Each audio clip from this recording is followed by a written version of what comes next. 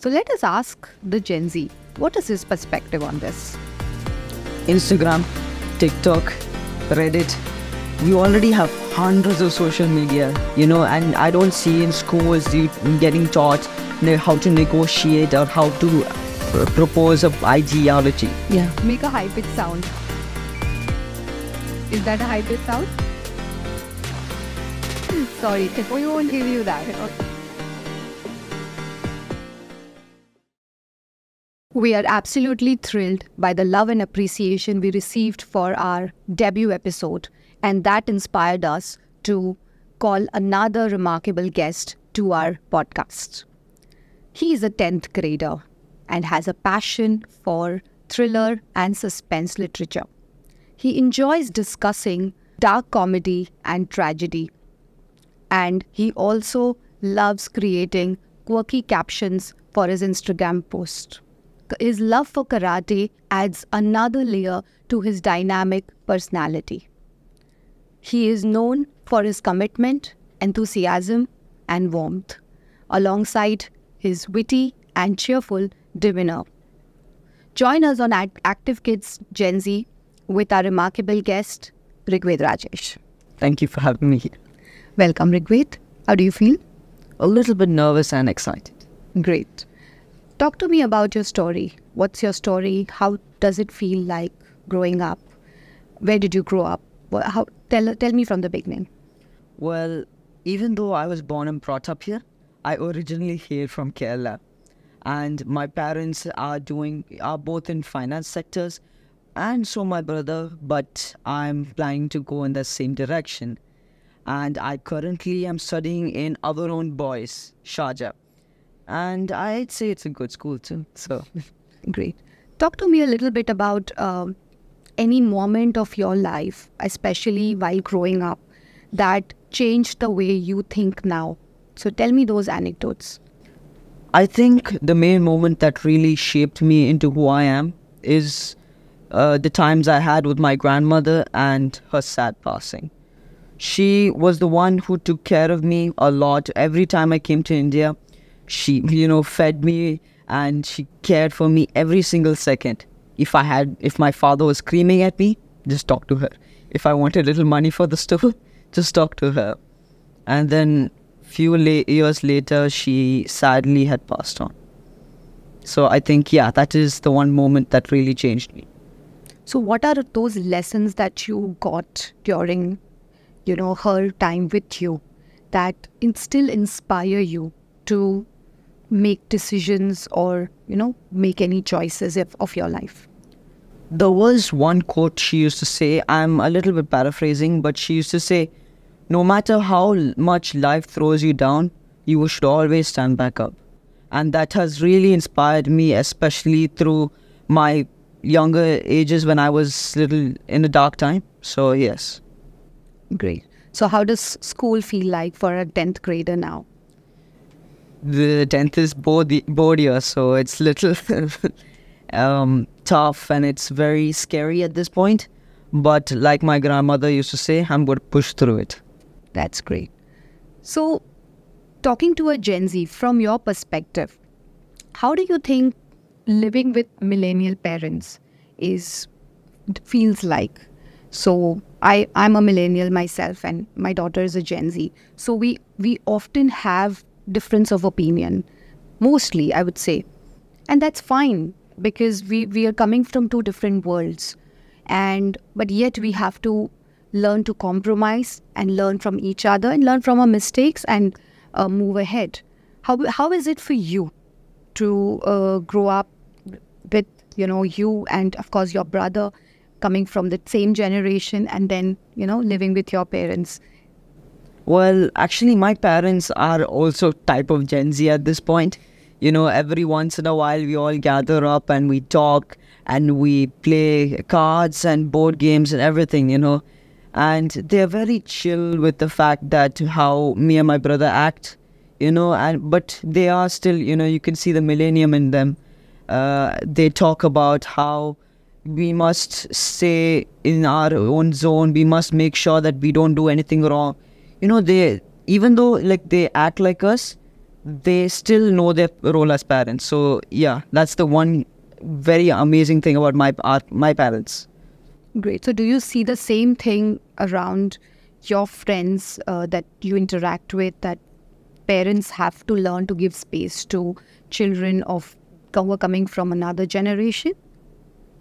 Yes, I do see it. My parents know most of my friends personally. Because they have always thought that if I can connect with them, they can connect with them, and we all it's like practically a family at this point. So great. So Rigved, while growing up, I considered my parents as my role models. So they were someone who we look up to for, as in an idol of strong belief system, values and ethics, and the discipline that they taught us. Probably because we lived in a generation where there were few role models that we could look up to. But in your world, you have barrage of people you're surrounded by. And then you have another few distractions as well from the outside world that you'd like to follow them or emulate them, or you love to be like them. So amidst all the chaos and distraction that the Gen Zs are surrounded by, do you still consider your parents as your role models? Yes, definitely. Because both of them are working, and they work extremely hard for my brother and I's satisfaction, and so we can have an amazing plate of food on our table, And I see my dad is a public speaker. My mom, she sings and she cooks amazing food. I've gotten both qualities from them, I guess. But yes, I believe that they are my main role models. Everything I do, I see them. So Rigved, we talked about parenting, which is the most difficult thing to do. What do you think the millennial parents mostly worry about? I think one thing we could see is technology addiction, right? Every day we wake up, we take our phone, we brush our teeth with this one. When we go out, we are using the phone itself, right? That is one point. And secondly, I think about how they should get proper jobs, which not only give them proper financial stability, but emotional and happiness, which is something that I don't think millennials have seen in themselves before. Right. So you mean the children who are growing up now are surrounded by so many career choices. Yes. And which career choice is the best for their child? Best for their child. And how that is going to help them shape their career and their future is what is also keeping the parents up in the night. Yes. Okay, great. So Rigved, we were talking about how you consider your parents as role models. And of course, you think your Gen Z community also might consider majority of them as their role models. However, I want you to tell me few things or 3 things that pop in your head about things that you don't agree with. Your parents coming from a different background, different world, they have their own set experiences to share with you and to keep reminding you about. Are there any points like that which you don't agree with? Well, there is one thing that comes up to my mind, which is the fact that they don't exactly believe in technology, right? They don't believe it might be the future and all. But I believe, especially with advancements to AI, that it will surely create a more safer future for us. Right. So why do you think your parents disagree to the fact that technology will change the game? Well, it's all because of how they had grown up and what type of jobs we had back in the days. Right? They had more hardworking labor, and compared to today's standards, we use technology every single day here, right? So I think that's the main reason they don't believe it. Right. An anecdote comes to my mind about what I disagree with my parents was they always taught us hard work is the way to success. Yes. And I kind of disagree with them because now you see we have to work smartly to get work done. Yes. And like you said, technology is going to change the game. And that's one thing why we are able to work smartly. But back then, they didn't have that advantage. Yes. That is why they had no option but to work hard and, get the survival things that they need for their family. So certainly, I agree with you. When people come in from different background, that shapes their experiences and their mindset. Rigved, you told us that technology is one way how the world is going to change for better. And do you think you Gen Zs are prepared for the world out there? And your school has a major role to play there. So do you think schools are preparing children for the future world? Yes and no. I believe that with the knowledge we gain, we can make it to the our future. We can make our future, but we are not taught what our taxes are, how to deal with them. We are not taught how to use technology to make certain advancements in life, and we are not taught all these. So I think there are good and bad to both sides. So you are trying to say that some skill-based learning is what is missing in school. So give me an example of how your school prepares you all for the 21st century world. Any specific areas where you feel your school is focusing, let's say communication skills program, debates, or some other skill management courses?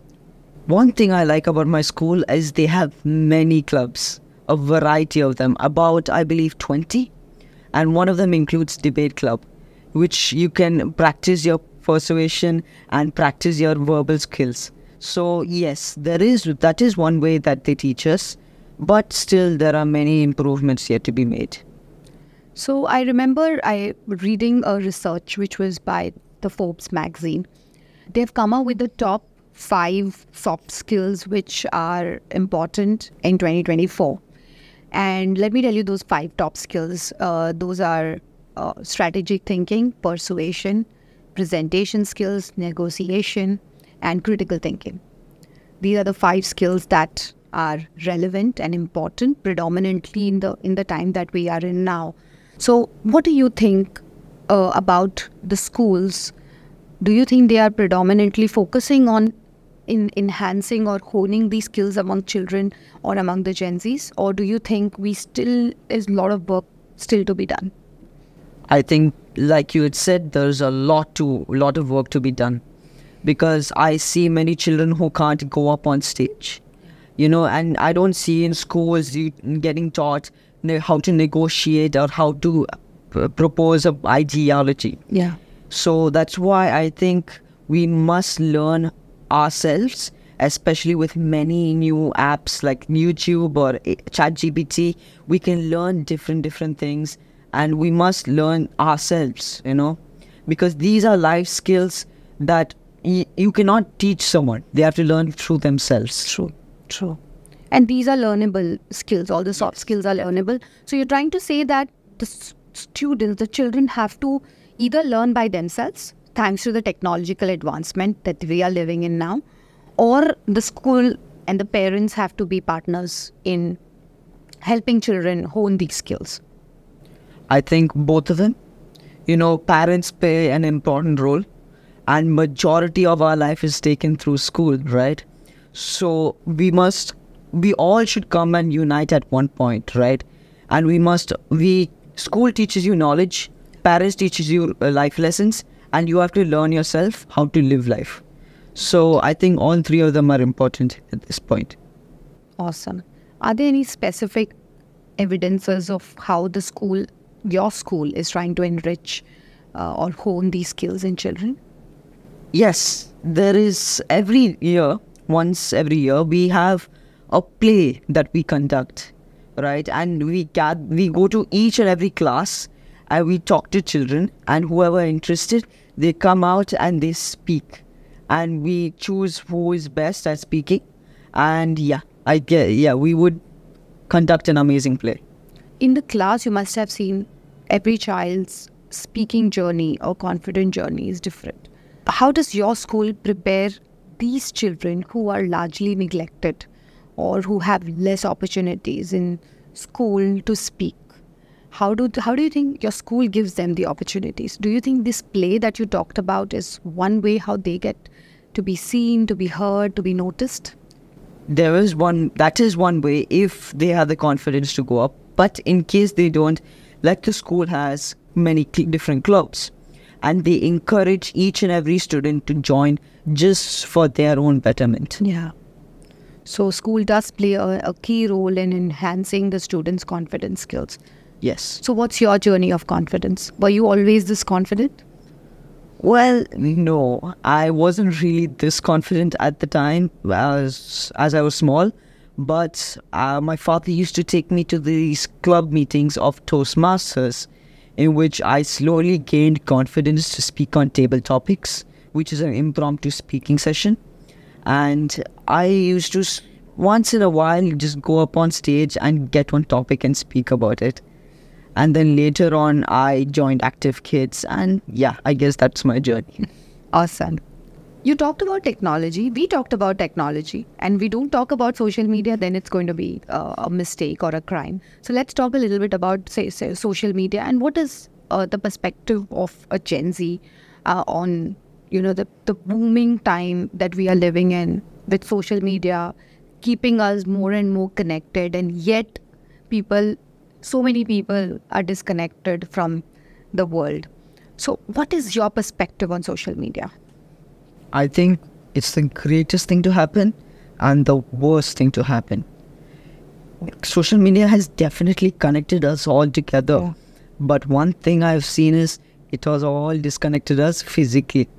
I've seen best friends who chat every single day, but once they're at school and they meet each other, no talking is. So I think social media is not only for talking and entertainment. It can be also used for work, right? There are different things like LinkedIn, right? And it's definitely important that we have social media, but there is definitely some cons to it. True. So, like you said, social media is important in today's world for whether it's growing our business, staying connected with our family or friends, or posting content. But how does it affect people like you? I'll give you why. I'll tell you an example. I want to share with you an interesting blog that I read recently. It was written by a Gen Z who I follow closely. He writes that he hates social media. And when I went ahead and read, he says, I do not like social media because it makes me feel inferior of myself. Every time I check a reel, I feel I'm less attractive, I'm less popular, and I'm less successful in life. So he went on a social media detoxification. And he deleted all his social media apps for about a month. And then he saw how it changed him as a person. And the description that he wrote about himself, about how it changed his mindset, how he became a calmer person, how he learned to listen to people rather than being busy on the phone all the time, how he spends time with himself. These changes were it actually made me realize that he's right. I mean, it's absolutely right how social media has changed our mindset and also our lives and our relationships with people. Has it also happened with you any point where you felt inferior of yourself? To me personally, no. But I have seen many of my close friends really losing it, They have felt that they are less than people. Especially many friends of mine, they post pictures of themselves next to fancy cars at fancy restaurants, and other people think that that's their everyday life. When you realize that maybe it's their family anniversary and they don't even put it in the caption, they'll just say everyday life, hashtag this one, and that's the one thing I've seen. It truly hurts to see this. Because we must realize all of us are humans. We all have emotions, right? So if we see all these, we store it in our mind. And at night, at a night you can't sleep. You think and you think and you come to think about all these, right? So you slowly feel bad for yourself. You start hating yourself. That why was I born here? Why was I not born there? Why is my life like this? Why is their life like that? And they slowly hate themselves. So I think that is one thing everyone should realize and everyone should change about themselves. So what is the process that you follow to not feel inferior of yourself? What could be those three things that pops in your mind now? Well, there is one thing only that really comes to my mind, which is anytime I feel like this, I look at that reel 5 times. Just to realize that that could be just one day of theirs. You know, once in a blue moon, they might be doing this type of fancy things. And we must realize how precious our own lives are, you know, with our family, with our loved ones and with our friends. We should cherish that own moment. We should not think, oh, they have a Lamborghini. You should realize that our lives are perfect. Right. So that's the gratitude that people should have for the lives that they have been blessed with, or the life that they're creating for themselves. So do you think gratitude is one way how we can take the benefits of social media while not hating it, because it has several benefits which we have, but at the same time being grateful for our lives? So does that mean that Gen Zs growing up in this world are more grateful than we millennials? No, I don't think so. They are more grateful compared to, like, I've always wanted to be happy, so I've always been grateful, and I have IPS, Indian Parent Syndrome now. So I've always. Could you repeat it for our guests? Yeah, I've always had. I was born with IPS, Indian Parent Syndrome. So I've always had to be grateful, or else I will, you know. Right. Yeah. So that is one thing about me, but people don't take that as the fact. You know, they're not very grateful, especially Gen Zs and I believe there is a small part of that is to blame with millennials, because many of them have spoiled their kids, spoiled them to a point that where if Gen Zs don't do a single, if millennials don't get them something, or if Gen Zs are not able to do a specific thing, then they'll start losing it. I have seen videos of where a parent takes the child's phone for not even 10 minutes and then the child breaks their TV or something, you know, they lose it. But most of my friends are very grateful for what they have, you know. And so I think that's the one division between Gen Zs. True. So your perspective is, yes, they are certainly grateful for what they have. However, there are large majority of them who are getting addicted than taking the advantage of social media platforms. Yes. Right? So I want to get your creative juices flowing. And I want to ask you, if there was a new social media which could be created, what would that social media platform look like for the Gen Zs? Instagram, TikTok, Reddit. We already have hundreds of social media covering a span of hundreds of different uses for each. Yeah. Why do we need another one? Already, people are really tired and lazing around due to using social media. Adding another one is like adding fuel to fire. And another thing is, I think we've covered all bases in the social media world. What more is there to add? Maybe one might, lose its feeling and another one might come along, but it won't really change anything. So we do not need any new social media platforms coming up. Yes. All right. So in that case, we keep to the same social media platforms and make it safer for our Gen Zs to scroll through, because they also love social media. So Gen Zs, I want to tell you an interesting research that I came across. So a recent study says that 3 out of 4 managers find Gen Zs to be the most difficult generation to work with. So let us ask the Gen Z, what is his perspective on this? I don't think they're I don't think they're very hard to work with. There are some conditions they would like. They want to have a job which is flexible, which makes pretty good pay. And some even say they want free food with their work, right? So I think they're not, if you give them what they want, they're the most creative and hardworking people. Now, since we are talking about work life and smart career choices, it is said that the average tenure of a millennial is 5 years. That means they stay at a job and they do not wish to hop at least minimum of 5 years. And for the Gen Zs, it's astonishing, but just 2 years or less. What's your perspective on that? I believe this is called job hopping. Correct. Right? Yeah. Job hopping is really good because one thing about Gen Zs is they love to explore, right? They want to explore as many fields of workforce they can do, and they want to know what is right for them, And that comes to the second point, I believe, is the flexibility, right? If they find something that they love, they will stick to it. There are certain job opportunities which they do hybrid, right? Which means they can sometimes work offline, sometimes work online. And there are certain conditions that really pull these Gen Zs out. And yes, I believe that's my points. In a lot of jobs, people leave their jobs because of more pressure. So do you think they also leave the job because of increasing work stress or, feeling depressed?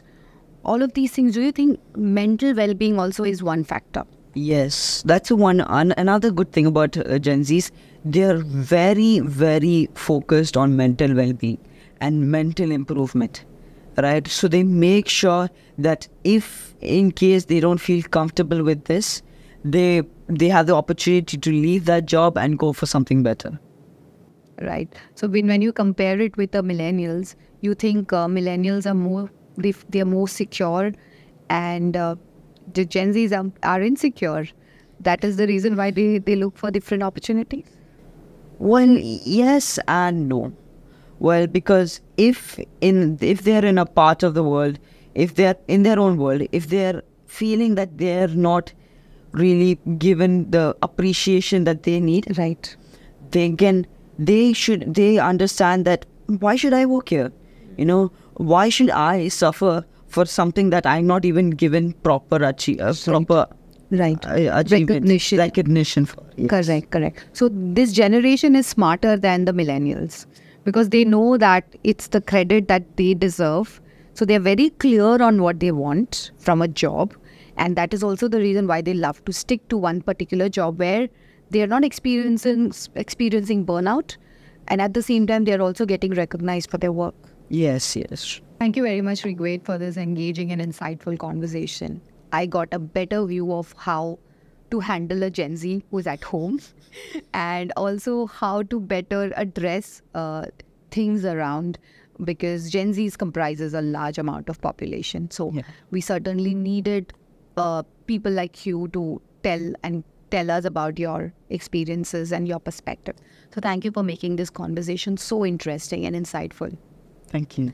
Are you ready for the last segment of our podcast? Am I?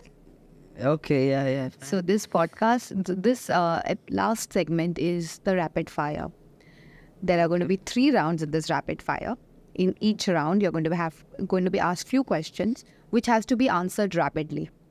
If you're going to pause, think, you're out. Right? So don't you think we should quiz our Gen Z on something which he has to say quite rapidly? Okay? Nice. So if he loses, he has to get to do something for us. Okay. Okay, so in this rapid fire, we're going to have 3 rounds and the questions will be asked to you. Are you ready? Yeah, sure. Wonderful. Let's begin. Round 1. Without stopping and rapidly. Start. Texting or talking? Texting. Favorite day of the week? Sunday. Favorite city in US besides the one you live in? Wes. Washington, D.C. Nickname your parents used to call you? Lucky. Last song you downloaded? Would you rather be able to speak every language in the world or be able to talk to animals? Every language in the world. Favorite holiday? Christmas. How long does it take for you to get ready? 2 minutes. Scale of 1 to 10, how good of a singer are you? 1. At what age do you want to retire? 60. Is it wrong for a vegetarian to eat animal crackers? Yes. Okay. So, all right. So round 1 is over. He's done pretty well. He just missed one question. So that's a good one. Let's go to the second one. Are you ready for the second one? Yeah. Okay. Look at the camera and say yes. Yes. Okay. Scale of 1 to 10, how good are you at keeping secrets? 10. Dawn or dusk? Dawn. If you could travel back in time, what period would you go to? 1860s. Do you snore? Yes. Place you most want to travel? Las Vegas. Favorite junk food? Burgers. Favorite favorite TV show? Rick and Morty. Favorite season? Season 4. Favorite season? Summer, Oh, winter? so that. Favorite winter. Make a high-pitched sound. Is that a high-pitched sound? Sorry, we won't give you that, okay? Do you ever post inspirational quotes on social media? Never. Okay. So that ends round 2 with our guest. And I think we should not give him the high-pitched sound because that wasn't a high-pitched sound at all. I think he restrained his voice quite a bit. So now we go to round 3 and then we decide if he should be getting, if he's the winner or not. Now, last few questions. Favorite ice cream flavor? Chocolate chip. Say a word in Spanish. Hola. Say a word in Hindi. Namaste. Say a word in Arabic. Assalamu alaikum. Do you believe in fate? Yes. Favorite number? 9. What does a person need to be happy? Happiness. What is the best age? 19. Okay, that's all. That's all, Rigved. We loved your quirky responses. Though he performed pretty well, so I think he is the winner of our rapid fire. So congratulations for that. Thank you. Your hamper will be sent to you at home. Great conversation. Thank you very much, Rigved. It was fun, it was insightful, and it was amazing to talk to you. I think this is a memorable experience for me. Same. Thank you so much for having me. Thank you, Rigved.